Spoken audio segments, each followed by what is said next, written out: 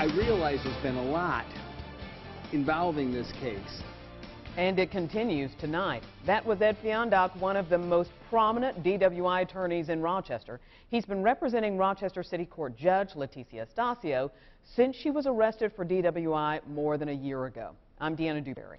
And I'm Brett Davidson. Tonight, Ed Fiandach is officially fired as Judge Astacio's attorney.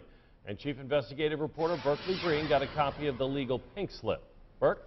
Hey, Brett, Judge Astacio tried to fire Ed Fiandach through a text message after she got sent to jail back in early June. The next day, she took him back. But now they have both signed this document, which makes the separation official. Monday, Ed Fiandach got this letter from attorney Bridget Field saying she had been retained by Leticia Astacio.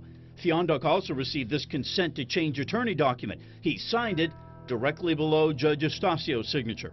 What's your reaction right now? Well, I'm disappointed. I'm very disappointed. That was Ed Fiandach outside City Court after Judge Astacio was sent to jail on June 8th. Despite the fact that Judge Astacio violated her drunk driving sentence twice, faced multiple allegations of partying, and took off to Thailand without telling her lawyer and the court, Ed Fiandach continued to defend her. This is the only time in her life that she's ever been in trouble.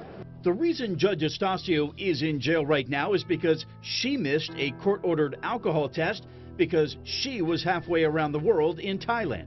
That was probably the most negative factor we had, and we knew that going into this. But now her lawyer is officially fired. Judge Astacio's new attorney did not return my phone calls and emails today. She has a week and a half to get up to speed because Judge Astacio was back in court on July 6th. The New York State Commission on Judicial Conduct still has not released a report on Judge Astacio. We check the Commission's website multiple times every day. Berkeley News 10, NBC. Burke, thanks.